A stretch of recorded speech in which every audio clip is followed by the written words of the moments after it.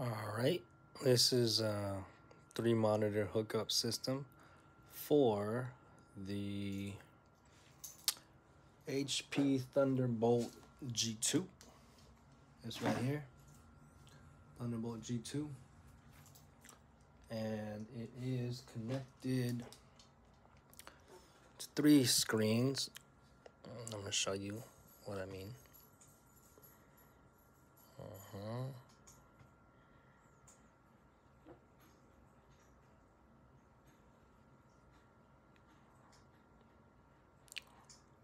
How you do that, I will let you know. And now we're going to show you how to download the correct drivers for your video card. Got to go to the website. It is going to be displaylink.com/downloads/Mac OS, and that'll take you to the website that's going to display the right ones. Don't click the display link manager. I mean, I didn't. I'm using Mac OS Catalina. So Catalina, I mean, choose the driver that actually works for yours. Mine is 10.15.5. So under legacy releases, I'm going to go back and look for the Catalina 10.15, and I'm just going to do the 5.25 because that's what worked for me. The 5.26 didn't work. I'm doing it a different like workaround thing, but I think the 5.25 or the 5.26 will work. So you're going to get a download right there. Open it up and it'll pop up the installer software. There it is. Open it up. Come on. There you go. So DisplayLink software installer. Open that up. Run through the regular shebang bang, and make sure you reset your computer. Okay. Now we're going to show you how to set up the settings. Go to System Preferences, and it'll show you the privacy. Go to Security and Privacy, open that up. Then you scroll down to where it says Screen Recording and make sure that Display Link User Agent is checked off. You might need to unlock it in order to check it, but you need to check that off. Otherwise, it won't work.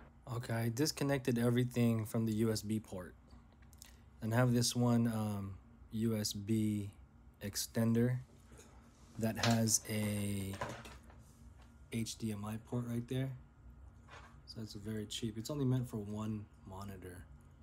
So I'm gonna download this. Let me put it right here into one of the USB, and it will read it. Boom. Right? You have to go from here to there to get the first extended monitor before you put the second monitor. Now, this HDMI cable that goes from this USB hub goes straight to this monitor. So I did have to remove the USB cord that was going from this HP G2 to this monitor, and I hooked it up to the HDMI cord going from here to there. Yes, it's not perfectly hooked up with that, but I tried it every way that I was able to look, and I couldn't find a way to get it working except for this way. So this monitor is still hooked up to this one, right?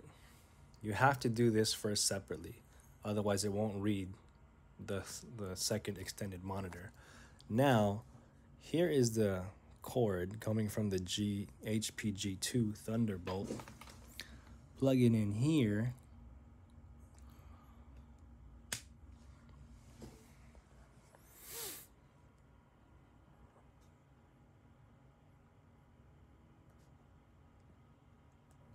All right, looks like it's opening. Boom. And then we'll grab this thing. And as you can see, it's working on all 3. Now let's say you got all 3 monitors hooked up, but something's not right. when you move something from your laptop to the second one, it goes fine, and you move it to the third one, it doesn't go. But when you move it to the right, let's say, boom, it's all right there. That's not right, right? Means the arrangement is off. So you gotta do is go to System Preferences, and then go to Displays, and see how this middle one, that's a laptop. So these ones are incorrect because the laptop's in the middle, it should be to the right. So let's grab this one. See, click that, it's red.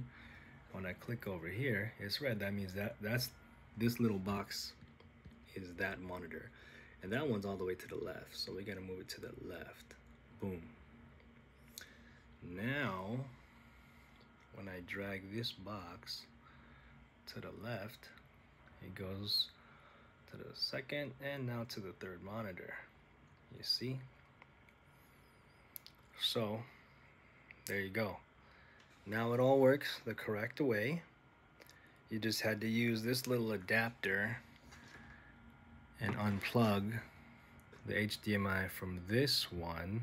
The G2 and this one are not connected.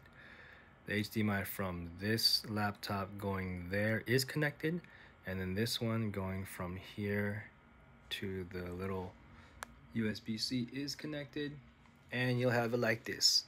No, it's not perfect, but you know what? I've got it to work. If you like this, share it, like it, and subscribe. Thank you. Have a good day.